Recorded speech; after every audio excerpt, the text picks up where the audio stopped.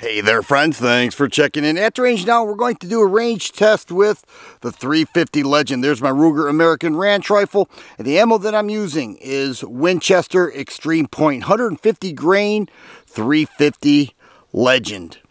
And what I have here are 3 bags of leveling sand. I had a few of these laying around the house. I thought it would be kind of cool to see how well this polymer tip expands. That's what I'm going to try to establish with this, but I love this rifle. It's been great. You know, it's got a 16.3 inch barrel, and the optic that I have on there is a Vortex Diamondback 3x9 with a 40 millimeter lens. It's a great rifle, and I think this will be very interesting. The 350 Legend has expanded. Well, the amount of manufacturers who produce it has expanded. It used to be just Winchester. Now Browning and Federal, and I'm sure a couple others produce it, but this is Winchester.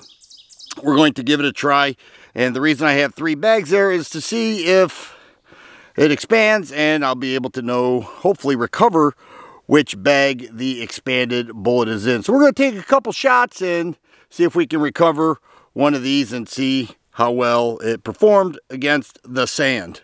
All right, here we are, 60 yards back. Tactical frog blanket in effect, backed by popular demand.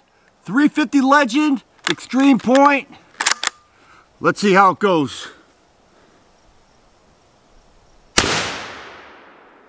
Whew. We'll sink a couple more.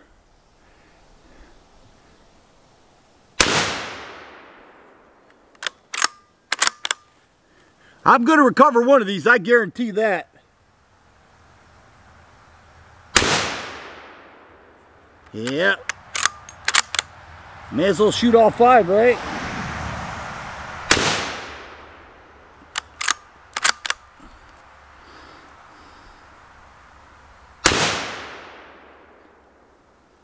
All right, all 5 hit. Let's see how it recovers. Hopefully, recover all 5. We'll see. All right, I was able to recover 3 out of the 4 or 5, and check that out. That's a big old slug right there, fully expanded.